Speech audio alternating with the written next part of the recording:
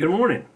This is Mike McCrickard with AMS, wanting to show you Protractor and how you can use templates in Protractor to quickly create work orders. So let's go to Protractor. This is the Protractor prioritization screen. Some people might refer to it as the work in progress screen.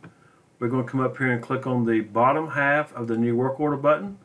This is all of my templates. I can select my 30K service. It's asking who the customer is, so I'm going to enter the customer's phone number. I hit enter. This is the customer listed under the white pages. So I want to edit this and save it in my database. The contact for this customer is Scott Thorley. I can also enter his email address here.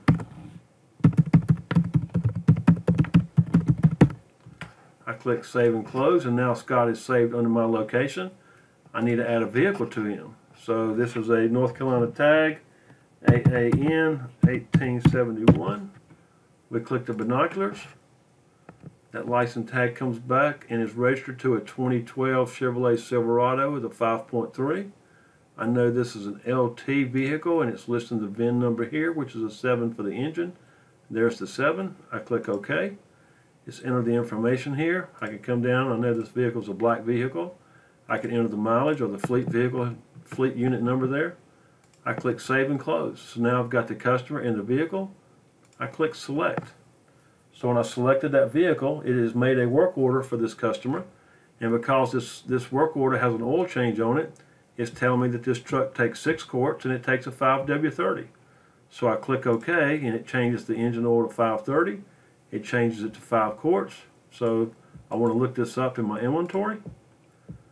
Here's my 5W30. I have 75 quarts in stock, so I can double click on this.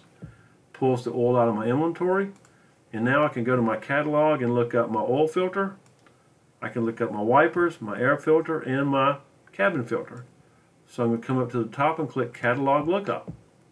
And this is just going to work its way through each one of these. I've got my default supplier as O'Reilly's. I want to look for the oil filter, so I click check beside the oil filter. It queries the store. I can select any of my other suppliers here. So I want to check one at the store here. So here's a good Wix filter I like, so I select that filter. I click apply.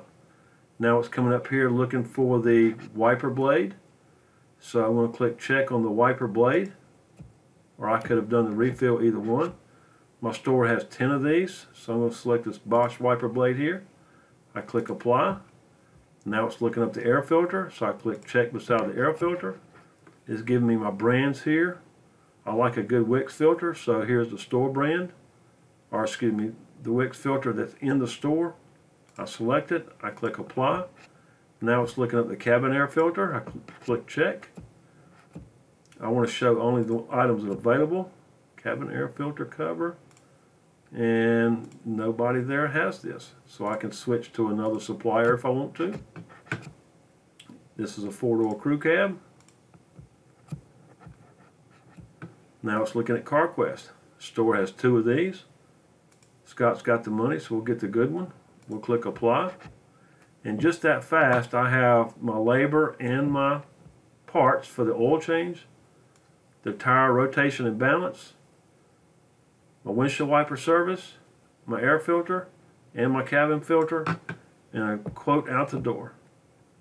Now just how slick is that you can do all that for one customer just that fast. Thank you, and if you like Protractor or you already have Protractor and have questions, please call Automotive Management Solutions today at 1-800-566-9325. Thank you and have a great day.